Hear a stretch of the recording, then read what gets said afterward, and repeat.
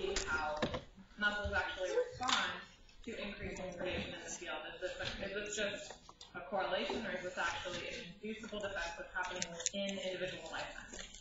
And they saw that, yes, actually, when you add crabs upstream, you start seeing some pretty freaked out mussels, right? They increase their shell thickness, they increase their attachment strength. They don't want to get eaten. So the conclusion there was that mussels increase investment in defense when they detect crabs. So another example of inducible defenses is through the cottonwood tree that are felled by beavers. Beavers go out, cut down trees to make their dams, and one of these trees is the cottonwood tree. But when beavers go out and cut down cottonwood trees sprout back, and when they re-sprout, they have more defensive compounds. So you can see from the graph that control trees that were never cut and trees that were cut and re-sprouted on the right had a difference in saliportin concentration, which is a chemical defense basically put on by the plant. So when you cut a plant down, at least in this case by a beaver, it's going to defend itself. It's going to put more chemicals in its plant material to try to say, hey, don't eat meat. I don't like this. So that's sort of the end of the constitutive and inducible defense. And this lecture, we're going to go more into trophic ecology and talk a lot about food webs and top-down versus bottom-up control of consumption. Okay, so what is that? What we're talking about here is predators and prey. And predator and prey populations undergo cycles. Ecologists want to try to understand what controls these cycles. So we know a lot about predators and their prey out in the natural world. We can go out into the rocky intertidal and look at sea stars and mussels. We can go out into terrestrial habitats and look at wolves and elk.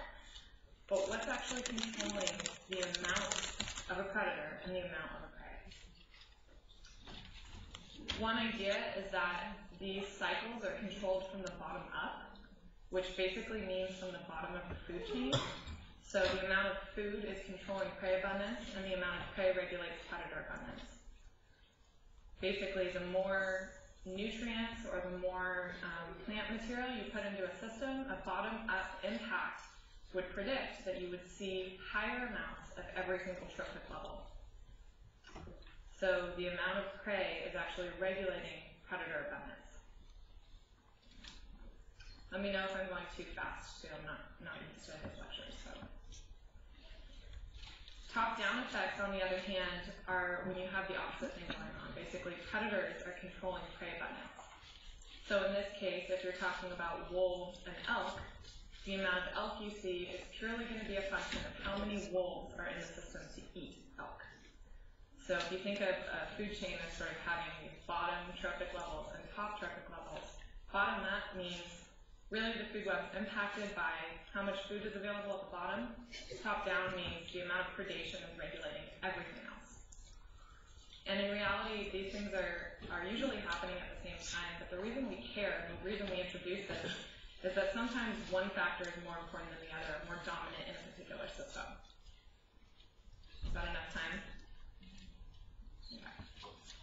So one of the most classic examples that has been looked at is that of the hare and the lynx. So the lynx is a big cat, the hare is a rabbit, and people have been studying these populations for, as you can see, about 50 years in this diagram, probably much longer, and they cycle. So the gray line is the hare populations, and the blue line is the lynx populations, and you can see that these things are oscillating back and forth, and it's a correlation. It looks like they're related to one another. But what you can't tell is the amount of hare that are regulating how many lynx you can have, or is it the amount of lynx that are regulating how many hare are in the habitat? So this is really what ecologists care about getting at, and the only way you can do it is through experiments. So one of the experiments that was done to test the influence of top-down versus bottom-up control was to go out into this area where lynx and hare existed and have a few different types of treatment plots. The plot all the way on the left, there were 3 plots that were unmanipulated controls. Basically, everything was the same. Hare, lynx were both allowed to be in the habitat, no manipulation. The next plot had an electrified fence around it that excluded the lynx but allowed free access by hares. So basically a fence was put around the plot so that lynx couldn't come in, but hares could roam wherever they wanted. So So this is really just taking care of that top-down control when moving it. Another plot, or another 2 plots, were supplied extra food for hares. So lynx were free to roam in this habitat, but more food was added for the hares, with the prediction that as bottom-up control was happening, the more food you add, the more hares you should see, the more lynx you should see.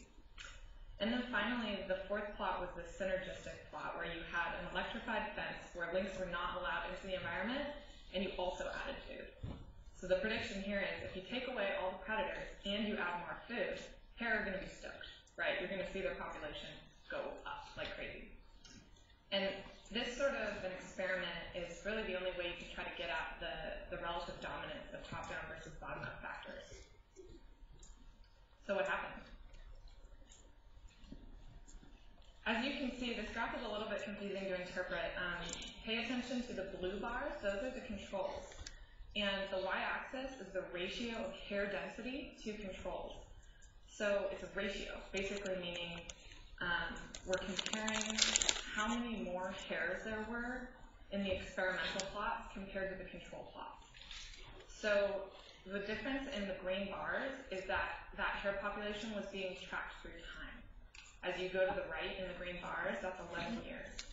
The 3 different plots from the top, middle, and bottom are different treatments. So the very top plot is when you added food. This was purely a bottom-up treatment. And what you can see is that as time went on, the hare population density relative to the controls increased. And sort of near the end, maybe, who knows, maybe around 8 years, you see the highest relative density of hares. So indeed, when you add food, it does affect the population. You do see bottom-up impact. The middle plot is the predator exclusion plot. And in this one, it's pretty similar to the food added, but if you look at the actual number on the y-axis, you can see that even though hares increase when you exclude the predators, they don't increase as much as they do when you just add food. And then finally, that bottom graph is really the most sort of compelling evidence that when you add food and you exclude predators, you see the biggest impact on those hare populations. You see this explosive increase, up to 15 times the density of hares that were in the control plot. So the take-home message here is that top-down and bottom-up factors are both really important, and they can work together to create synergies, but also that, as you can see, the treatment where you added food, it increased hair density a little bit more than when you excluded predators in this system, in this context. So both top-down and bottom-up control are regulating populations, but bottom-up seems to have a relatively larger influence. Question? Yeah? Why is there still a crash? Why is there still population? Good question. I'm not particularly sure for this example. My guess would be that you start to see density-dependent effects. So when you have a lot of food added and you have a huge density of hair, eventually you might get things like intra-specific competition, not enough space, things like that. Yeah, so that's a good observation. You can see in all of these, there's a crash near the end, right? There's some sort of max hair density that's reached, and then it goes down from there. Could also be disease transmission. When you increase the population size to a really big size, sometimes disease transpires faster. All right, so we're going to move from consumption interactions right now into one of the other species interactions. These are mutualistic interactions, so positive. This is the situation where both organisms or both species that are interacting benefit. And this is not to be confused with cooperation or altruism. So mutualistic interactions are still selfish. Each organism interacting is trying to help itself, and the effect of the interaction on both species' fitness is a positive one. So it just so happens that they're both getting what they want out of the situation. It's the rare case where both organisms are attempting to profit and both are successful. Whereas altruism, by definition, is where you increase another's fitness at the cost to yourself. Mutualism is really when you increase your own fitness and the other interactor also increases their fitness because of the interaction. And sometimes mutualisms are not stable throughout time. They can be, but they may change to consumptive or competitive relationships through time. So this is something to keep in mind with all these interactions, is that in an ecological framework, things can change. The environment can be very dynamic. So what once was a mutualism may turn into a parasitism or a competitive interaction. You guys need more time on there? You can.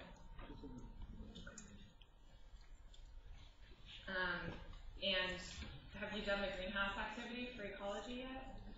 Yeah, so you have it. Not ecology, but evolution.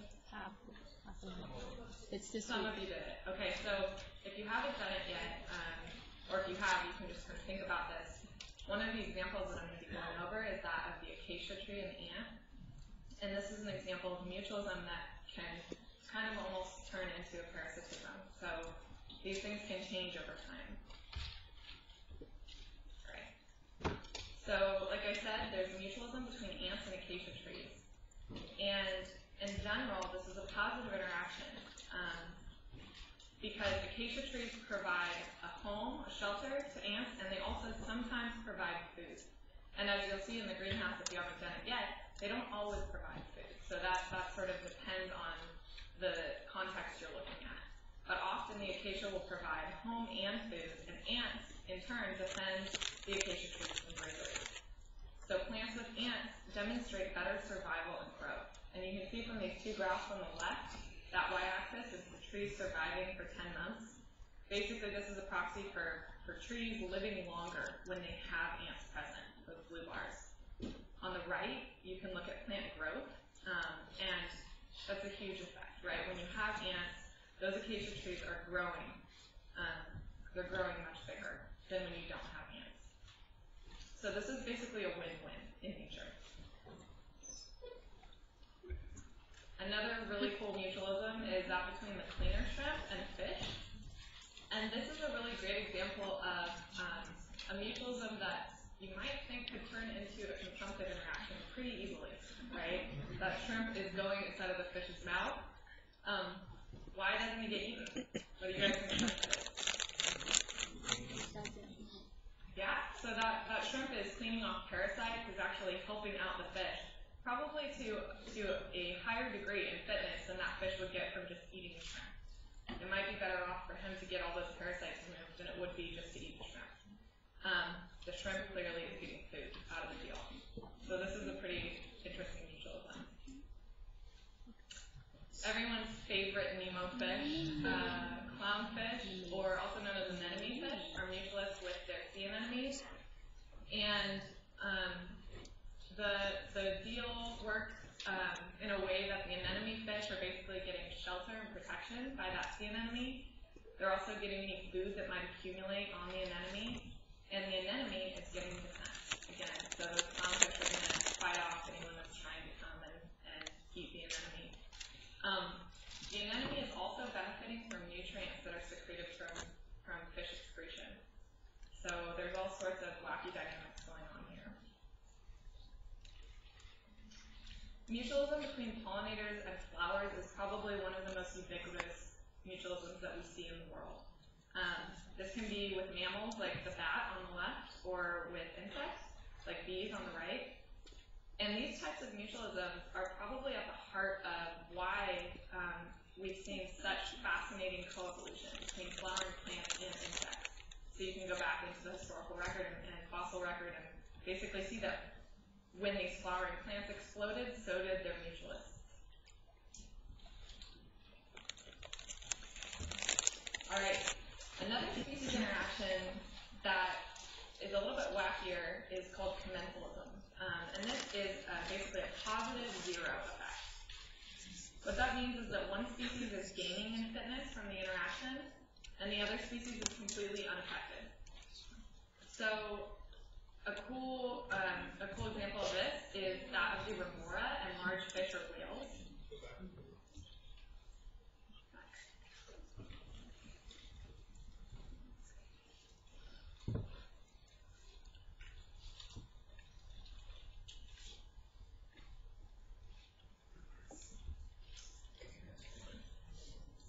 You guys need more time stuff? Yes?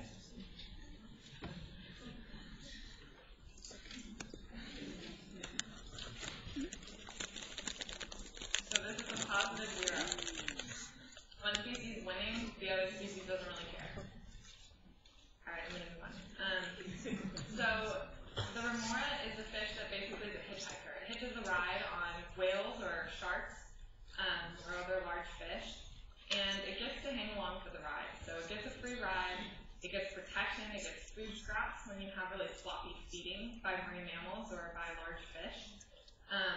And so it's a pretty good deal for the remora. The host is relatively unaffected, especially when you have something like a whale that's huge.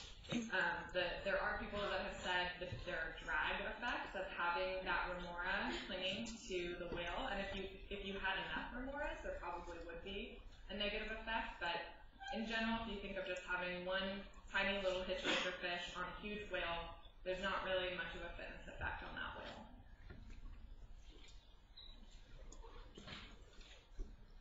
Another example is that of the fat innkeeper worm and its guest. Raise your hand if you've ever seen a fat innkeeper worm. Awesome. Nice. So you can see them at the aquarium. They have a little example, but they also are in the sediment. And what they do is dig these really cool burrows, and their body moves with what's called peristaltic action. So it's kind of like a wave going back and forth in its own body.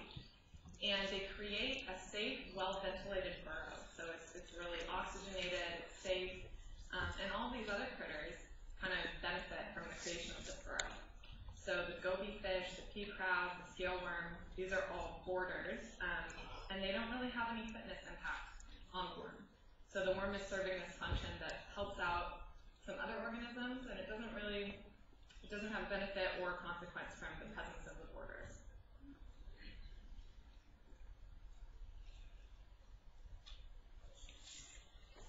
Okay, so far we've been talking about direct interactions. Consumption, commensalism, mutualism, competition. And there's also amensalism. Have you guys covered amensalism at all?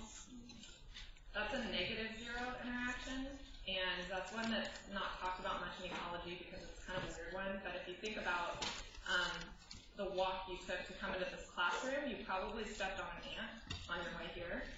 Let me tell you, that's not good for that ant's fitness, but it didn't really affect you, right? So that's sort of what we mean by amensalism.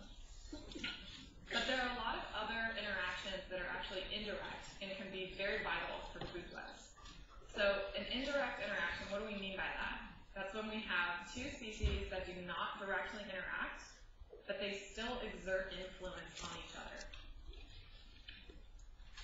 So they're not eating one another, they're not directly competing, they're not necessarily directly being a mutualist, but somehow they're still affecting each other. How does this happen? When we draw these types of interactions in a food chain, we represent them by dotted lines. So anytime you have an indirect interaction, you have a dotted line. Anytime you have a direct interaction, it's a solid line.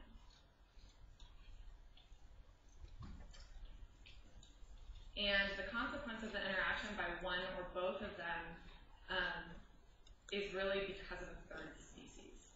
So when you have indirect interaction, it's because one species is interacting with a third, and that third species is interacting with the other indirect interactor.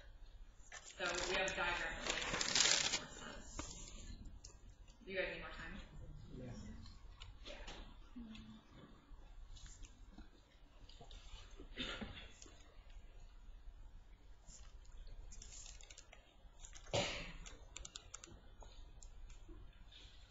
So their influence is indirect.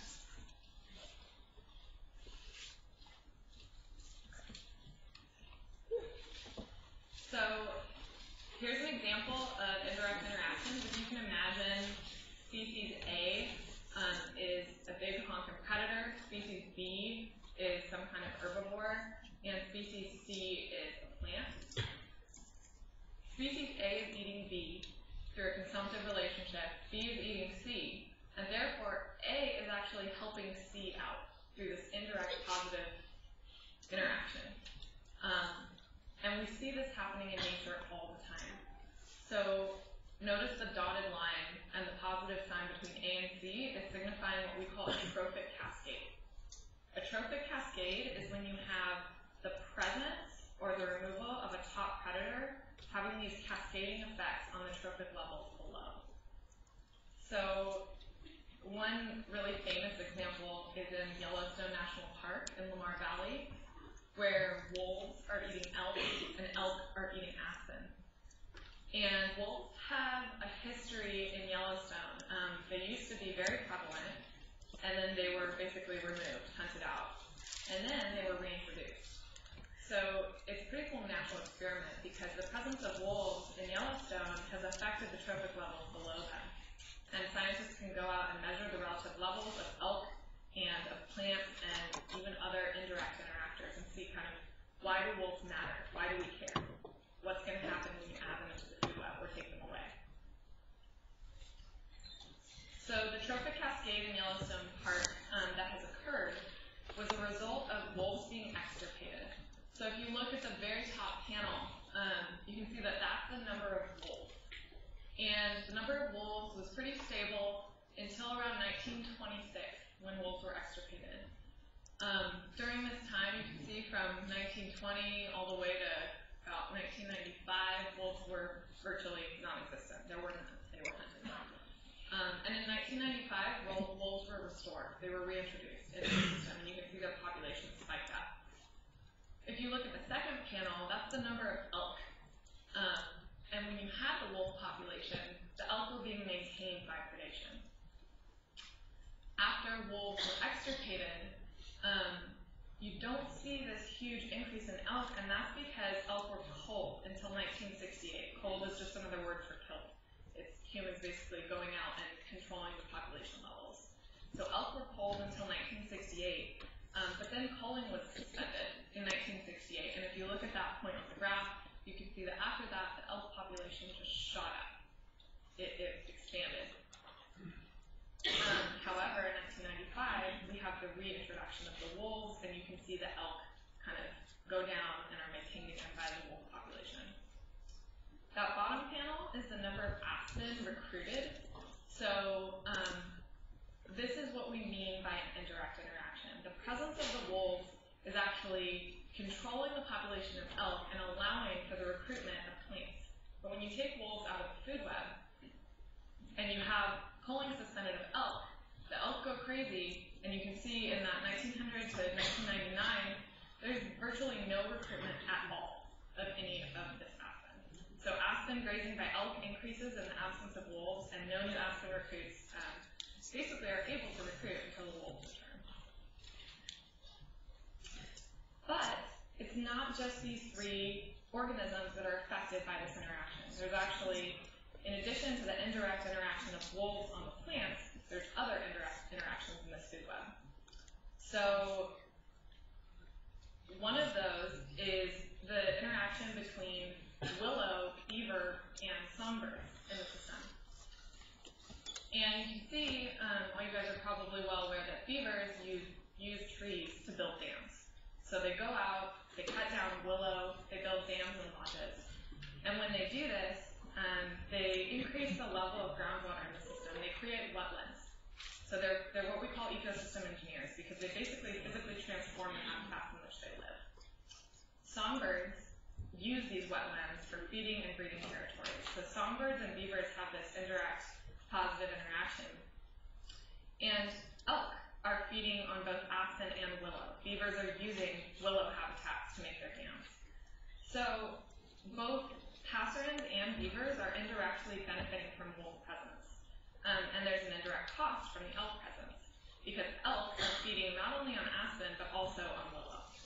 So you can see that if you remove the wolf, you increase the elk, you actually are going to increase predation not only on aspen but also on the willow, which will make all of the beavers mad that are trying to go out there and use willow to build their dams.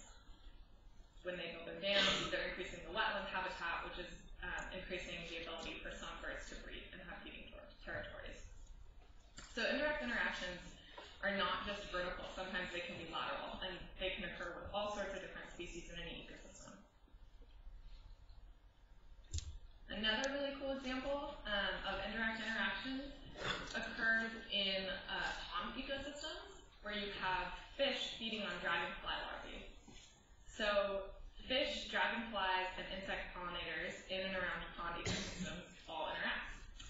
And what you can see is that when you have fish eat dragonfly larvae.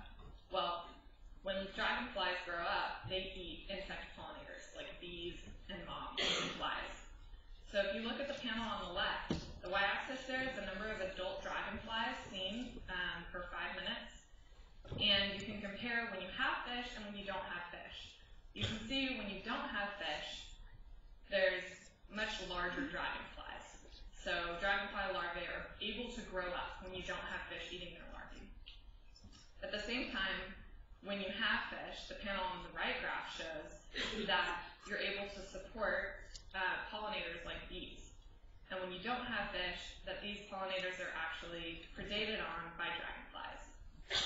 So you can take it one step further and think about the effect on flowers. And you would never think that a fish in a pond is actually helping populations of flowers or flowering plants in an area that's completely terrestrial, but these things are all linked. So this is a super cool example of indirect interactions. One of my favorite examples, and this is a widely known, compelling example of indirect interactions, is that of sea star predation on mussels in the intertidals. This work was done by Robert Payne up in the Pacific Northwest. And what he saw was that when you have sea stars, these orange and red guys, in the intertidal, they don't really look like they're crazy predators, right? They move pretty slow. You might have to put a time-lapse camera out there to see them eating everything. But what they're doing is they're eating one of the most competitively dominant invertebrates in the intertidal system, and that's mussels. So when you take sea stars out of the habitat, what do you think happens to the mussels? It goes crazy.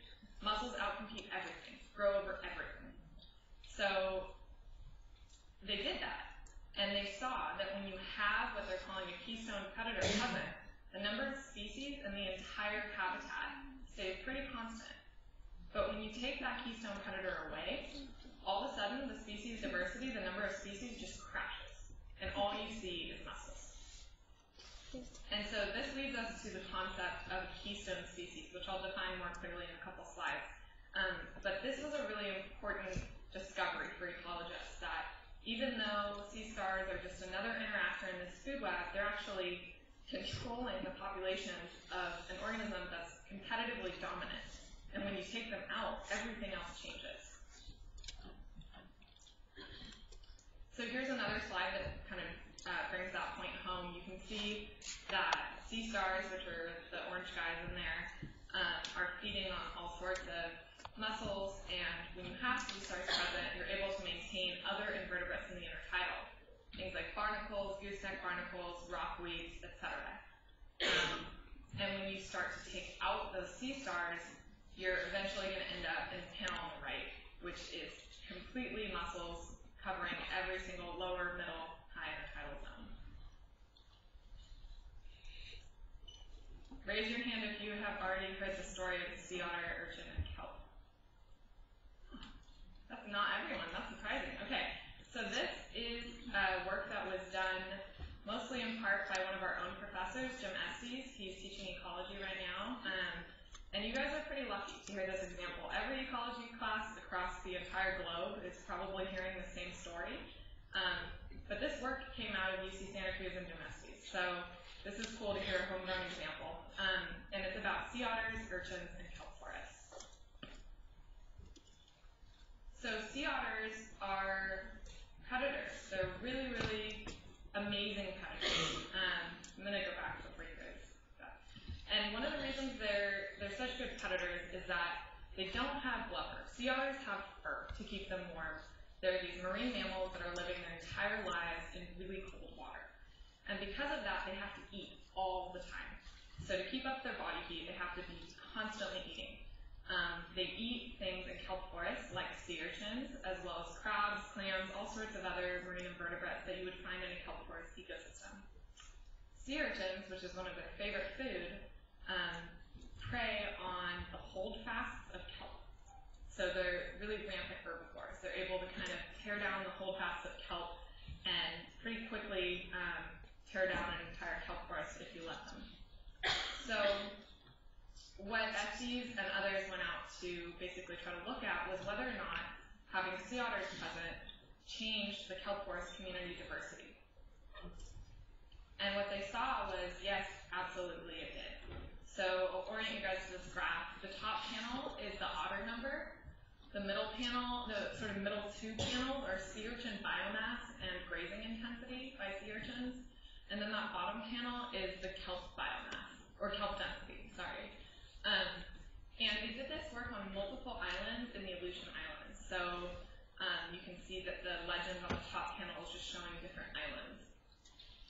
And what they saw was when you had relatively high otter abundance, you don't see much sea urchin biomass or grazing intensity. So you have otters basically controlling urchin populations.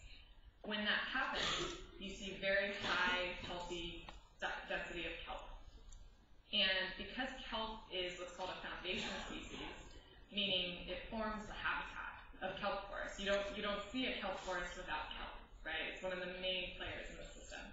So when you have otters, you control urchins, and you maintain kelp. But what started to happen was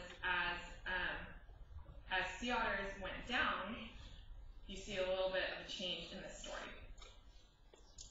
And that was due to another really cool predator, which is the orca, killer whales.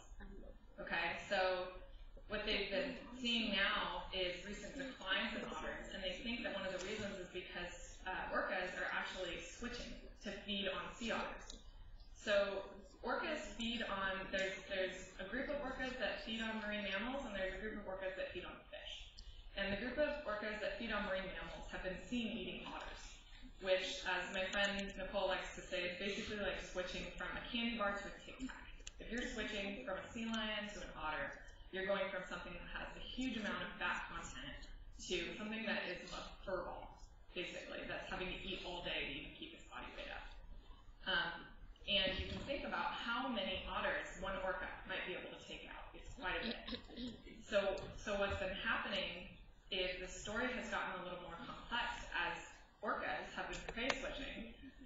We've seen sea otter abundance decline, and we've seen sea urchin biomass and grazing intensity increase dramatically in these systems, which has led to a decrease in total kelp density. So this again is a trophic cascade. This is what we mean by the addition or the removal of a top predator having cascading effects on interactors in the food chain below them in trophic levels. And this is also, again, an example of indirect effects. Question, yeah. And creates a big problem ultimately, right? Because the relative level of orcas is not so high, so it's not like they can start eliminating immigration.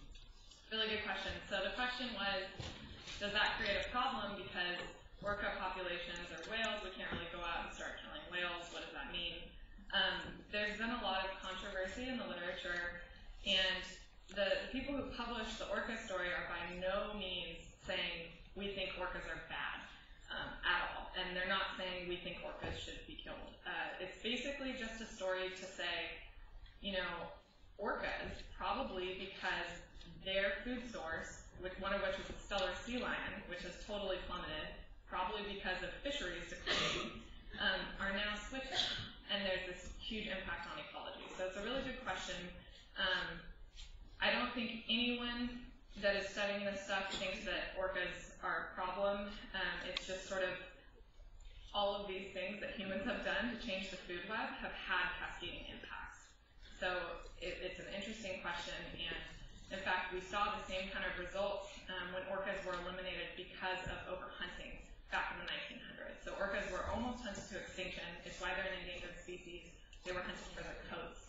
And the reason they've even increased to higher densities in the 80s, the 70s and 80s was because of the Endangered Species Act. So it's a really interesting question, and I think one of the kind of main concerns of ecologists is not so much what natural native predators are doing to food chains, but how humans have influenced that. Yeah. So I think this is the last slide. I'm probably going to let you guys out super early. But keystone species, this is a really important concept. So a keystone species is a species with effects on communities that are disproportionate to their biomass. And that word disproportionate means a lot here. So kelp is not a keystone species in a kelp forest. Corals are not keystone species in a coral reef. They're numerically dominant. They're important, but they're not a keystone species because a keystone species has to be very small in comparison to the effect it has on its community. And that effect is usually in diversity, the maintenance of diversity. So in other words, they're a small part of the ecosystem, but they play a major role in structuring the community. And because of that, because you can't have a huge number of top predators because of energetics, which I think you guys will probably cover in ecosystem ecology, this tends to be top-level predators that we designate as keystone species. This little cartoon of a keystone is what the word came from. This is a stone that is used to build stone arches, and it's sort of this tiny little stone that holds everything else together. So if you take the keystone out, the arch will fall. And that's the idea, that's the metaphor here, is that if you take an otter out of a kelp forest, you're probably going to have a bigger effect on that kelp forest than if you just removed one individual kelp or one individual urchin. If you take sea stars out of the intertidal, you're going to see a big impact on diversity. And if you add a bunch of orcas, you're going to also see a huge impact. So these things are disproportionate to the effects they have. Yeah, that's it. So thank you guys for listening.